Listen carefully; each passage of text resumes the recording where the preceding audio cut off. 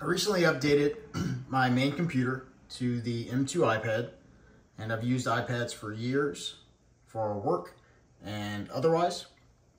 And a big hole, obviously, in the iPad's resume has always been that it didn't have full external monitor support. And several years ago, they added the ability to mirror the iPad display, which wasn't that useful in most cases. And you know, in recent years, iPads have had the same processors as a lot of the full-powered Macs and laptops and otherwise, and now have 8 to 16 gigabytes of RAM and full capability spec-wise to do full external monitor support. So everybody hoped it would come, and me in particular. So with the most recent beta versions of iPad OS, Apple has in fact released full external monitor support, and I also recently upgraded my main monitor to a 49-inch super ultra wide Samsung Odyssey G9. That was after a lot of research on options. There are several options now for a good quality 49-inch monitor, pretty reasonably priced too. They're available for under $1,000. So I wanted to get my iPad hooked up to this 49-inch monitor, and I've studied and researched and joined the Apple beta program, which anyone can join. You don't have to be a developer to get the software early. And I couldn't get a solid answer online anywhere for if it would actually work with a monitor this size.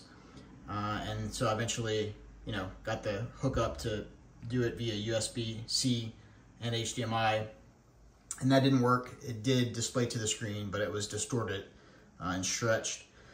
And so I kept reading, and eventually a lot of things I read seemed to suggest that DisplayPort would be the best option, and that's what ended up working.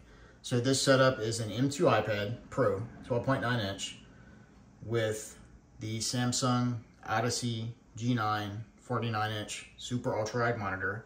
I've got a Surface Arc mouse, the Magic Keyboard that's built for iPad, and the Magic Keyboard that is built by Apple for any computer, Macs in particular, I guess.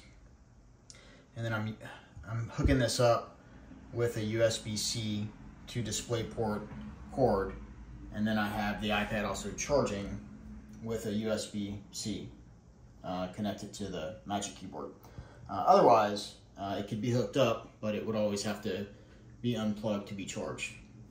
So the Magic Keyboard gives you the extra USB-C dock. And that's what it took to get this working. It's iPad OS 16.2.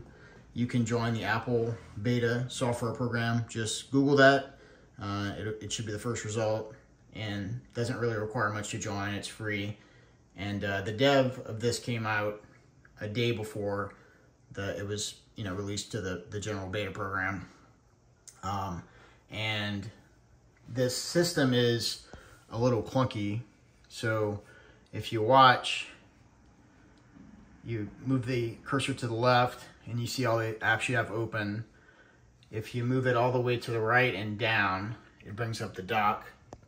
These icons are huge. I mean, the display looks beautiful. I think this is full resolution. Apple says this can output to 6K. But these icons are huge. So I hope that's one thing that they change. And I don't know if this is actually full resolution. The way that the system works is you can open an app either from the dock on the big screen, or you can open it on the iPad and then move it to the display. So if I open Apple TV, there'll be these 3 dots, and I can move to the display. In this case, it closed all my other apps. I can click on this section here, and they all come back up. There's big restrictions on how big you can make them, how small you can make them, where you can put them. It's not, like Windows or on a Mac where you can, kind of do whatever you want.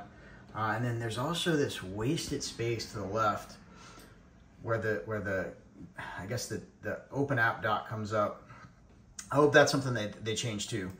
You can't really have an app there. The only exception is, so if I make something big enough that it gets that 4, sometimes, yeah, it'll let you fill in that part of the screen.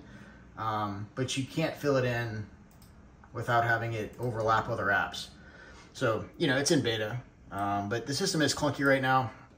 Stuff does crash a bit, but not that much. I do work on this on Microsoft Intune, and I have 4 apps that I generally always have open: Edge, Teams, Vonage, and Outlook, and it works well. I've used it the last couple of days.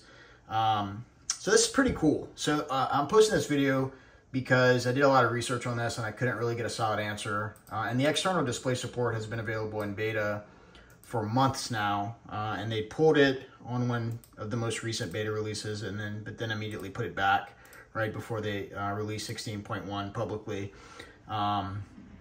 But for anybody who's curious, the M2 iPad does output to a 49-inch monitor. It looks like it's full resolution to me. If I'm missing something, please let me know in the comments.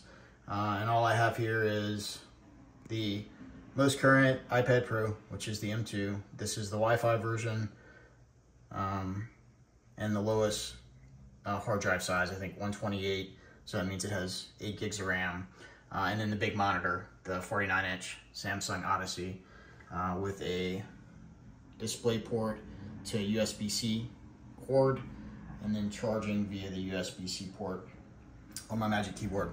I couldn't find all that information consolidated online. I also know that you can use this with smaller monitors. I've tried that, but the real question for me, since Apple said it was able to output 6K, I thought it should work on this one, and in fact it does. So hopefully some of you find this useful. Thanks.